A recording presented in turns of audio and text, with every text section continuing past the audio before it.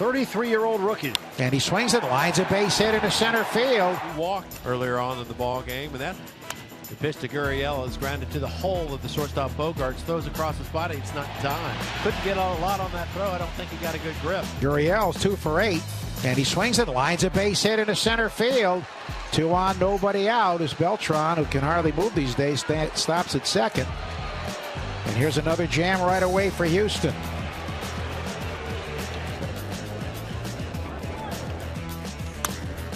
Opposite field base hit for Gurriel. Has 2 singles in as many tries today. 1 out base runner for Houston.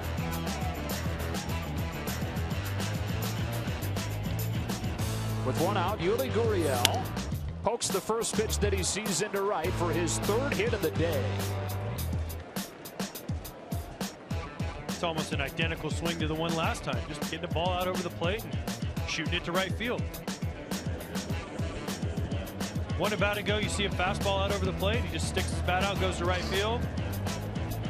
Last at bat right here, this at bat, same thing. Another fastball out over the plate, just shoots it to right. Take what the pitcher gives you. Yeah, it's a strike on Yuli Gurriel.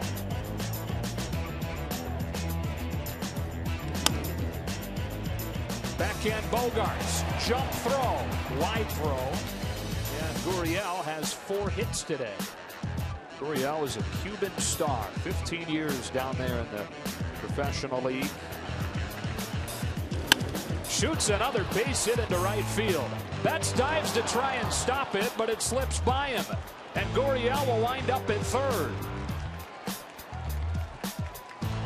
We'll see how they score it, but either way, it's another base hit for Yuli Gurriel.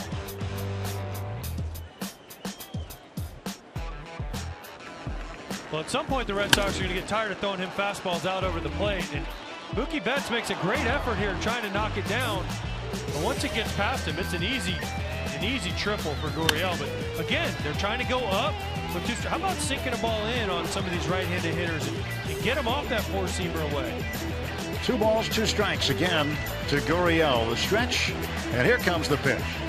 Swung on and driven to center field. Jackie Bradley on his horse back toward the track, leaps, hits over his head and off the wall. Jackie grabs it on 1 hop, fires it into second base, and Gurriel is in with his 2nd extra base hit today. Red Sox just can't get Gurriel out. Well, this guy's on fire right now. This ball was driven on a line. Thought Jackie was able to go back and get it, but it was just hit so hard. And Gurriel is 6 for his last 6, 7 for his last 8 in the postseason. He's 8 for 14 overall in the postseason. Gurriel, nice one into right. Another base hit for him. Gurriel, home run shy of the cycle today after he had 4 hits yesterday.